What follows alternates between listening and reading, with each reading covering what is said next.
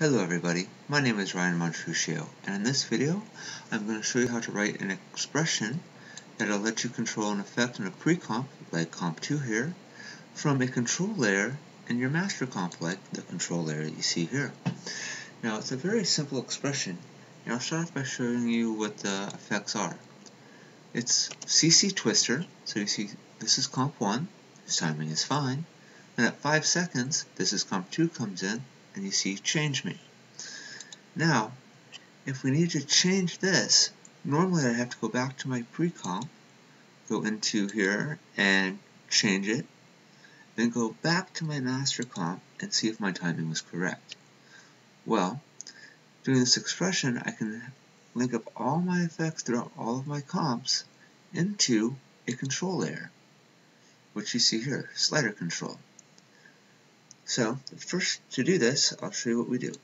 The first thing we want to do is create a new null object. So go new, null object, and then I like to select the object here, hit enter, type in control. I'll call it control1 so it doesn't mess up the current expression. There we go. Once we have that, then we go to effect, and then expression controls, and slider control is what we'll use for this one. There we go.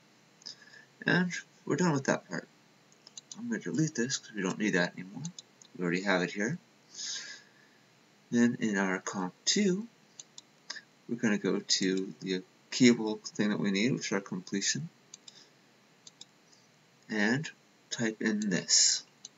So the first layer is going to be t, the variable t, let's select here, equals comp master comp dot layer comp2 dot inPoint. Now this says give us the time.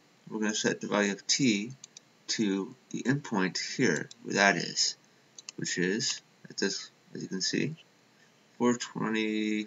That should be at 5 seconds exactly. Let's see if it's at 5 seconds. Yeah, at 5 seconds exactly. So that's what our value of t is going to become. And the next line is, we're going to say comp master comp, layer control, the effect slider control slider, and valueAtTime is t plus time. That offsets everything, so the effect will happen exactly when we set it in here and here. So, as you can see, we'll go enable, click on U here to open this up. There's our keys right there, and scrub through that and see it happen. And then I can take my keys and slide them where I want, and you can see how it changes it. So now I don't have to go to my preComp to change anything. I can do it all from here.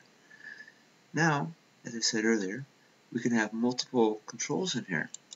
So I'll go, first thing I'll do is I'll name this, so I'll select it, click enter. I'm going to call this comp2 twister. Okay, there we go. Now if you look back at comp2 here, it's actually changed the name right here, which is perfect. So now, when I'm in master comp, I can add one more effect. Go to expression controls, and we'll add another slider control. Why not? Boop. There we go. Now I can link another effect to say from comp1 or something else going on comp2 or another preComp or multiple preComps or what have you. So that is it. That is how you write the expression, and I will post this expression as well, or at least I'll copy this expression that you see here and post it underneath the video, so you'll have that to explore and play with. Well, that's it. Thanks for watching, and happy compositing.